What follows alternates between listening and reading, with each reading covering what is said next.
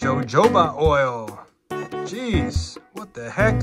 So many different oils. Coconut oil, olive oil, sunflower oil. You know, those are the most common ones for cooking, but jojoba oil.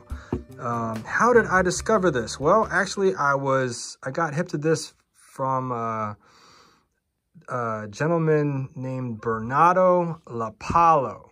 And he has a book. First of all, he's 107 years old. He might be older now. And he wrote a book called Age Less, Live More. And in it, actually some really cool YouTube videos online of him talking. And he's a really amazing man.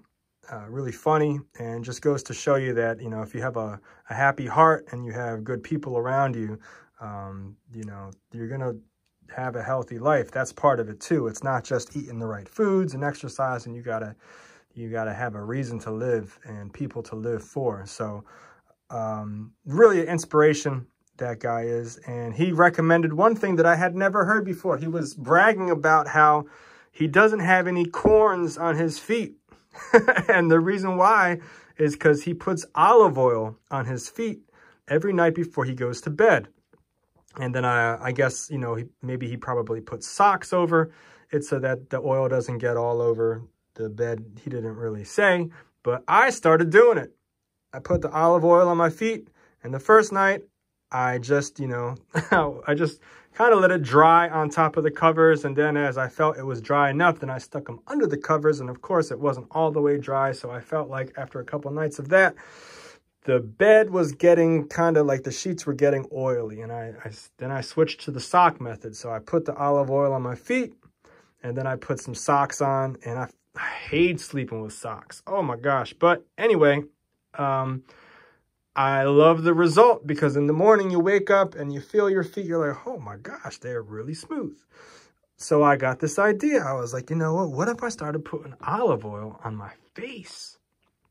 Because I love how smooth my feet were, and how I felt like it's a really beneficial thing to put the olive oil on your feet. And you know, like, supposedly all these toxins and stuff are can be drawn out from the feet, and somehow in Chinese medicine there's different parts of the foot that relate to different organs or not. So I don't really understand all that stuff, but apparently the bottom of the feet are important. So putting olive oil on them, it felt like a good thing to me.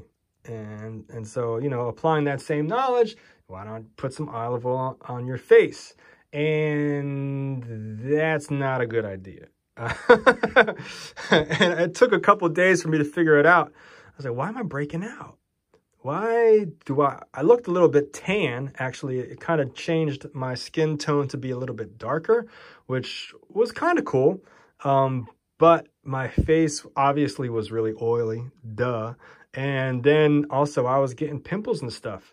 And I felt like my face was actually starting to look older. This is not the intended result here.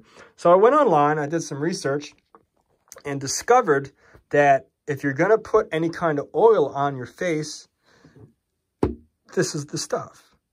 Jojoba oil, okay? And yeah, it smells nice.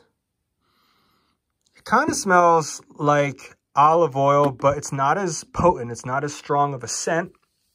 And it is not as dense. It is kind of like, it's more fine. It's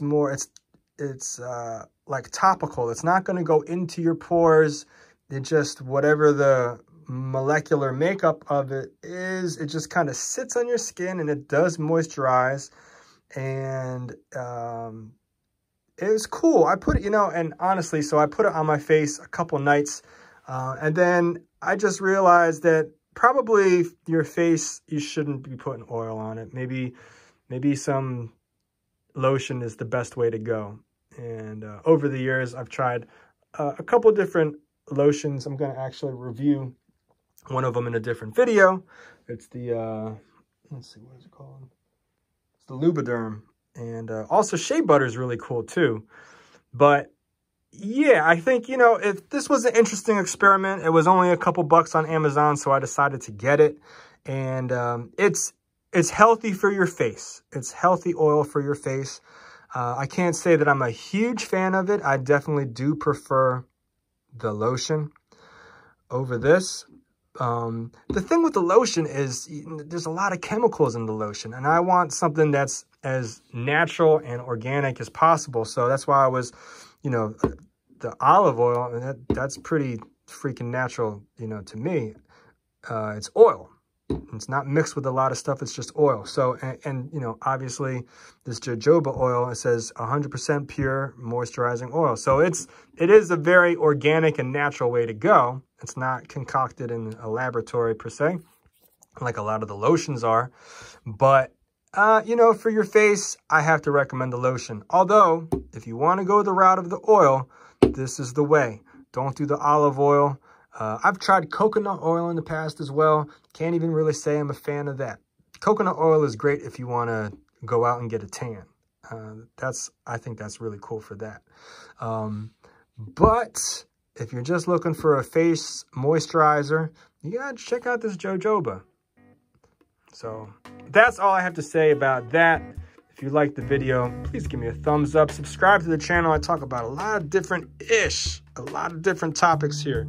Health topics, some tech stuff, whatever I can get my hands on and I feel like talking about. Honestly, that's what it is. So I don't know how you found this video. If you're still watching, I definitely appreciate it. And consider subscribing to the channel. I'd love to see you again. So till next time.